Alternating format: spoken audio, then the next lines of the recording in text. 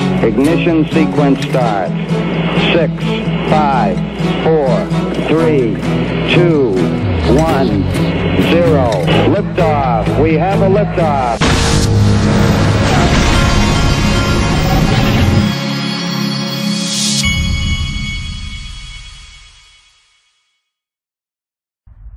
Hey everybody, this is the Digital Asset Investor, and something I haven't checked in on I like to do it every once in a while, on coinpaprika.com.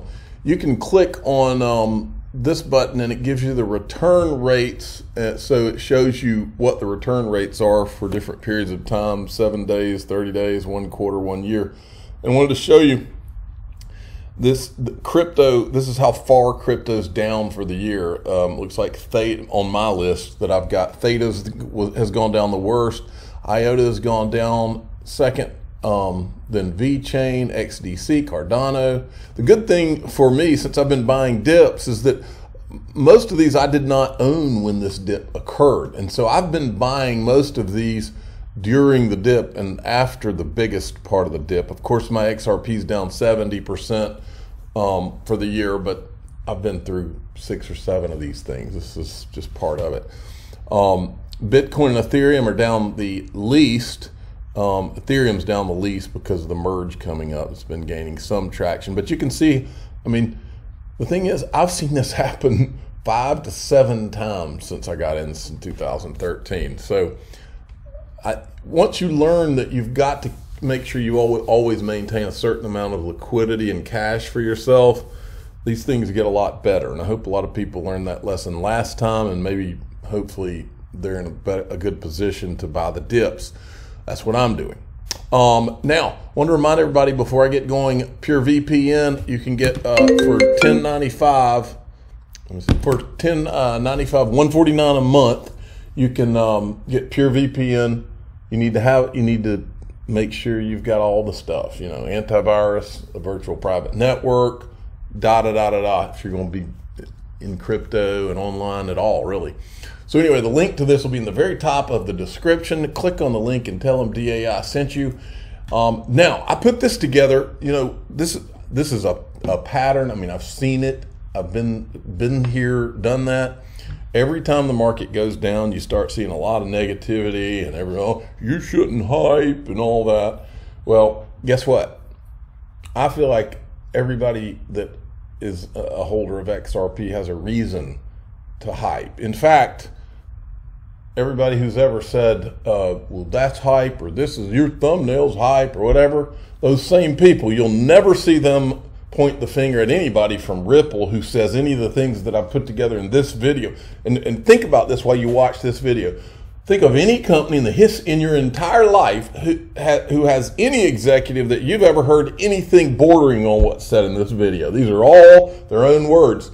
And not one of them has ever been accused of hype by any of those same people that accuse people of hype. I think that there's not enough hype, because if even an ounce of what's said in this video proves to be true, then everybody should be extremely hyped up and excited. I am, and the reason I am is because I don't lose my enthusiasm over a temporary market. I see that a lot. The reason I don't is because I really am a believer. I believe that what they're saying in the video I'm about to show you is true. I believe that they meant exactly what they said. I've seen enough of them say this kind of stuff that I really do believe it. I've seen a lot. I've seen it all, folks. And I am excited. I know what I hold. And I do have zero doubt. Okay? That doesn't mean that we can't point out the bad guys when we see them with regard to things like ETHgate. But you watch this and tell me, are any of the things said in here, like for instance, is it hype to say, which is this first clip, is it hype for a Ripple executive to say, look, we're going to either put a dent in the universe or we're going to go away? I would say that that's pretty hype. Is it hype for an executive at Ripple to say, we have a simple goal of being a world reserve digital currency? I would say that's about as hype as it can possibly get. And yet, nobody ever points any fingers. And they shouldn't, in my opinion. You should, look, as long as you're talking about what you truly believe in, all's fair. As long as you're not doing anything that's, you know, fraudulent or illegal. I mean, shoot. But there's this weird thing in the United States called freedom of speech, and we've still got it, I think. Watch this. Ordinary company. We are not here to have a small market share or do X, do Y, and make small amount of money or something to happen. We are here to make a dent in the universe. Either we will change the remittance universe, the way you understand, the way value gets transferred across the world, between people, between institutions, or we will just fade away. So it's almost 0 or 1.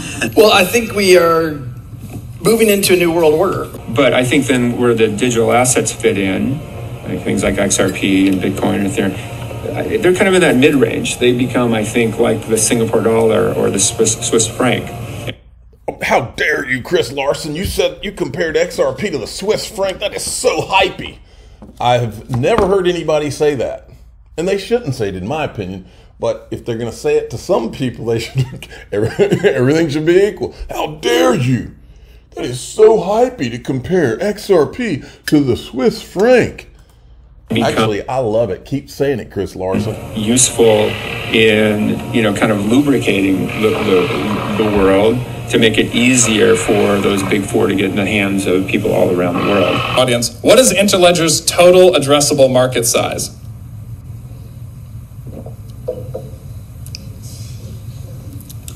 All the money.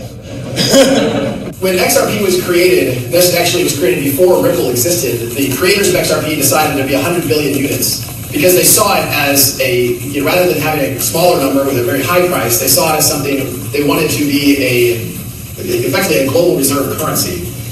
10 years out on the financial crisis, we still don't have the infrastructure perhaps to prevent the next one. And I think this is where digital assets can really help, because an efficient digital asset can really solve some of the key problems in global liquidity. The world's got trillions and trillions of dollars tied up in liquidity just to get around how clunky the movement of value is around the world. If with a really efficient digital asset, something like XRP, and that's what we believe will be the most efficient, you can now reduce trillions and trillions of capital from being tied up. So you can make those transfers instantly as a bank or as a payment provider or as an enterprise without having to have money pre-positioned all over the world. Because I've always believed from the minute I read the consensus, the white paper on the consensus mechanism for XRP, I believed it had the capability of changing the world. How dare you, Miguel Valles, say that XRP could change the world? How dare you? That is so hypey.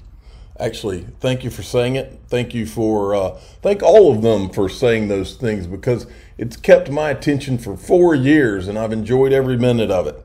All right, scoop: prominent crypto hedge fund and VC investor Pantera Capital has lost a number of senior employees in recent months. Now, I read the article, but I didn't pick up on anything weird going on there. They just happened to have lost some executives.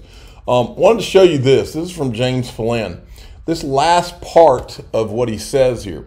He says, I'm sticking to my prediction that the district judge Torres will decide both the expert motions and the summary judgment motions at the same time on or before March 31st, 2023. I have no prediction on when the Hinman email dispute will be fully and finally resolved. Okay, so I'm assuming, because it seems like I remember John Deaton saying March of 2023 is kind of the latest that this thing will be over. So I think that's what he's getting at there. Okay, now there's this. Tipsy Tiger put this out. He said the best bit so far, at least we now know how much XRP R3 and Ripple settled for. We've talked about this before. The pre-allocated 5 billion XRP option that R3 had, it was pre-allocated to R3. Well, here we've got right here in some of the court documents, it says the amount of XRP available for purchase under the option was later reduced, and option investor B purchased at least 1.04 billion XRP in 2019. So the way I think I read that is that the option amount was reduced from 5 billion to 1.04 billion, and it looks like it's possible that R3 had to exercise the option. I don't know. This is all we've got here. But so in essence, they had a 1.04 an option for 1.04 billion XRP. And that, my friends, is pre-allocation. And we're all wild and crazy speculators out here using the word pre-allocated. But that is the fact, Jack. And Greg Kidd said he had one too. I still wonder if Tim Draper has an XRP option, because he said he owned it and he doesn't ever talk about it. I wonder if a lot of people have XRP options, pre-allocated XRP. All right, and then we had Kristen Smith from the Blockchain Association, who's commenting on the Biden executive order and how yesterday was the deadline for the Biden executive order on crypto. Here's how we were involved in the process. And she says, we focused on 3 agencies, the Treasury, Office of Science and Technology Policy, and the Commerce Department. So the Blockchain Association, I took this time because I don't really care what she has to say, because I know this. Reminder, this crypto industry group that has been trying to guide the government's thinking on crypto has done zero to help Ripple versus the SEC, or to help John Deaton in his representation of over 70,000 XRP holders against the SEC. They should rename themselves the Bitcoin Ethereum Association. Exactly. And they're welcome to prove me wrong. I'm looking forward to it. Now, against the backdrop of everything that I showed you, like in the video from Ripple and all this is Mark Yusko. Now, listen, as the Bitcoin and Ethereum maxis go, I think Mark Yusko is one of the nicer guys. He's kind of, to me, he's kind of like the Tim Draper, but I'd say Tim Draper's my favorite. Mark Yusko, I don't think is a bad guy, but I do think that remember, he was Anthony Pompliano's partner at Morgan Creek Capital. I don't know if they're still in business together, but he's commenting here. This is from JV. Gary Gensler resign. He's commenting here on XRP, and this guy's went to Duke. I think as I recall, he went to Duke. This is not a dumb guy. Both him and Anthony Pompliano have played dumb for years on XRP. That's the part of this that's just BS. He does not have this lack of understanding of Ripple and XRP. Mark Yusko is not a dummy, okay? Mark, one of the questions that we always talk about is, why are these billionaires so willing to promote, for lack of a better term, we call them meme coins, some people call them shit coins, like Dogecoin and Shiba Inu. But I actually do want to ask you, we're getting a ton of questions. They're begging me to ask you about XRP. So that's exactly what I'm going to do next. We always talk about XRP in this channel because we understand the evolution of the banking system. Coach JV, who founded the 3T Warrior Academy, he came from banking and he taught us everything he knows. One of the things that's clear is that the SWIFT system doesn't actually exchange value, right? It's just an accounting system. It just keeps track of where the value is going. These new protocols, which we call ISO 20022, are going to be running on a list of blockchains. And the most prominent one on that list is Ripple XRP. Back in 2018, they had over 380 central banks partnered with Ripple to start using their on-demand liquidity system. Now they've been sued by the SEC, and that innovation has been severely hindered, but they're growing outside of the United States. What I want to know from you in particular is 2 things. One, are you bullish on XRP? We know you're not an advocate of centralized currencies, and many people debate that type of regulations. Look, I'm not an owner, and there's a reason for that. It does have to do with centralization. So we launched an index with our partner Bitwise a number of years ago. And the basic idea, and it was an idea ahead of its time, which means it was a bad idea. And it will be a good idea at some point, but what everyone tried to do in this cycle was recreate the traditional markets that are 70 and 80 years in. And what I mean by that is people said, oh, let's have an index of crypto. Well, no, it took 70 years for indexing to catch on.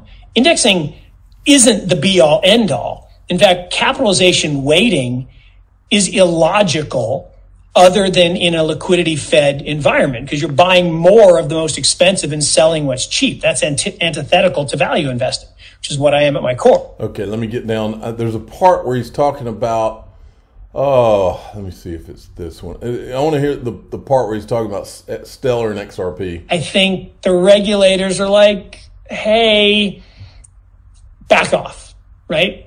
Yeah. We're good. We don't want a better solution, even though they should.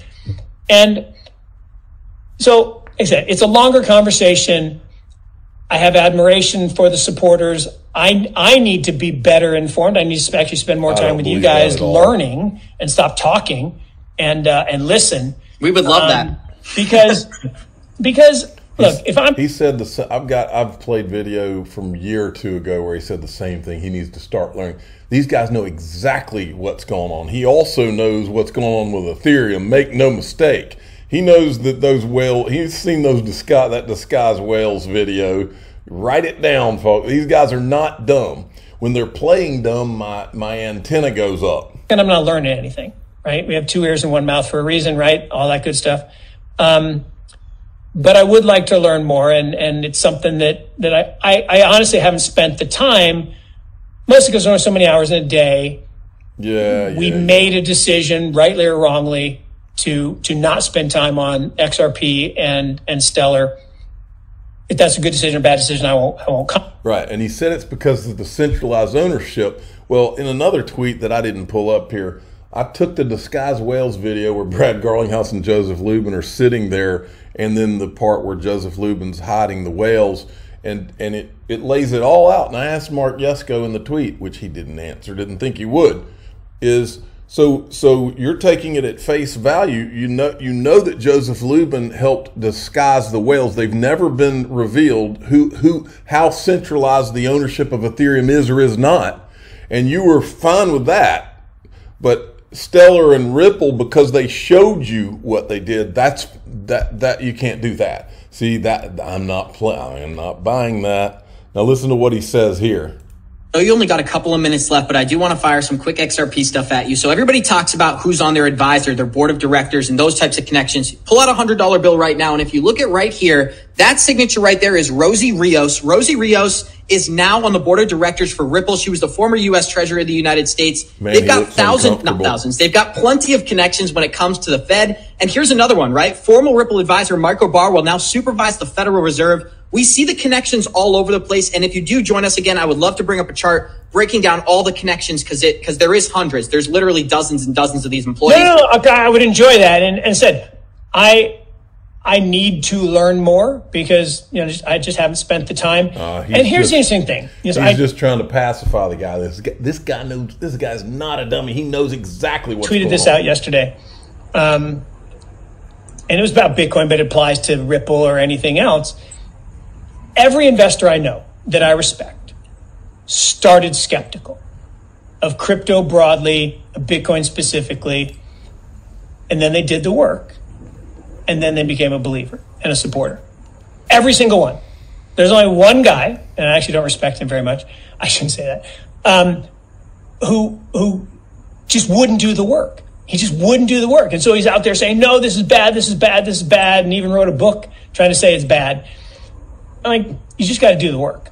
And so to dismiss something out of hand because you don't like the founder or you don't like the mantra or whatever, which happens all the time in this space, is wrong. You got to do the work. So I will commit to do the work. Now, I have to play the other clip because I couldn't remember which one had the part I wanted you to hear. Listen to this. Which is what I am at my core. So, but, we went along with it and we did it. And one of the criteria of the S&P 500 be enough free float. It can't be centrally timed because it was owned too much by Elon, even though it hit all the other criteria. Top 10 crypto minus anything that has more than 50% held by one entity. So that got Stellar and XRP out. That wasn't me pissing on either one of those. It was just, that was what we used as the rule. And we didn't do it. So I don't own XRP. I have great admiration for the group and the team and what their goal is approaching this massive infrastructure system that is antiquated and, to your point, doesn't do the things that we would like it to do in a new financial system. So I applaud that. I agree with you that the lawsuit doesn't help. Because people don't like lawsuits and they don't like regulators poking around. But here's the thing. We're in the then they fight you stage. And it's going to get worse before it gets better. And if you come at the king, you better not miss. And I think that's a little bit what's happened with XRP here is Bitcoin and the others kind of came at the banks in a backdoor way where they said, oh, BlockFi, move your money out of the bank, turn it into a stable coin, and we'll pay you 6% interest instead of 0. 5 million does that, 10 million does it, 5 billion does it, 20 billion. Whoa, time out. 20. Boy, I just wanted you to hear that part. If you come at the king, you better not miss. I'm sure that all of the people that do all the cartoons, the bearable things and all that are going absolutely nuts when they heard that one. But that's a pretty interesting statement right there. And then there was this: Russia legalizing cryptocurrency to bypass sanctions after being banned by the SWIFT global banking system. Their new Bitcoin factories, exchanges, and banking apps are being built to adopt a decentralized global free market.